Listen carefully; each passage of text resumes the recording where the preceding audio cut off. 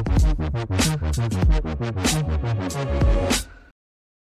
what's up guys, Gurman here and welcome to the new series of videos called Adobe tutorials.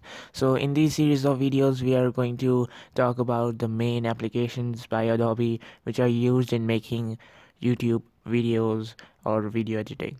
So first one we have here is the Photoshop for making thumbnails for your videos, and then Premiere Pro for editing your videos, creating sequences and more.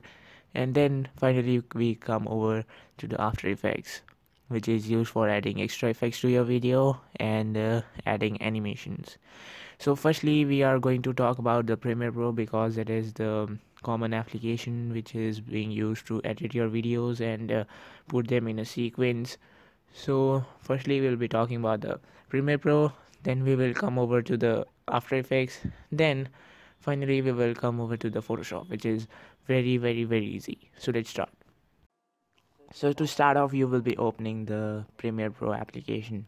So if you do not have that application, I will leave a link in the description below from where you can download that. So here we will be getting three options, which is the new project, then we have open project to open the saved project, then we have help option, not going so deep in it. So right now we will be creating a new project. So here as you can see this window will pop up. So I would recommend you to keep all the settings you will see here to the default as you are a beginner, but you have to change the capture format to HDV if you are making the HD videos. Then you will be seeing this location option over here. This is for where you want to save your projects. So firstly I will recommend you to make a different hard disk partition to save your Adobe After Effects or Adobe Premiere Pro or Adobe Photoshop, whatever it is, to make a separate hard disk partition for them to get the fastest performance and the render speeds. So as you can see here I have made a 100 GB partition called YouTube Work, for where I save all the videos I've made and all the audios and projects over here.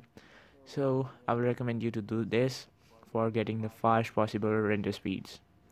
Then you can also select over here your partition which you just made. So let me just select it where I want to save. So I will be going to my partition, and I also made a separate projects folder to save all my projects.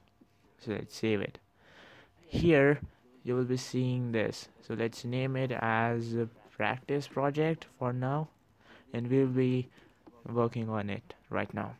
So let's do okay. So this is the updated version of this application, so it is having a great advantage over here that we get all the resolutions over here, and we get it different for different aspect ratios and refresh rates.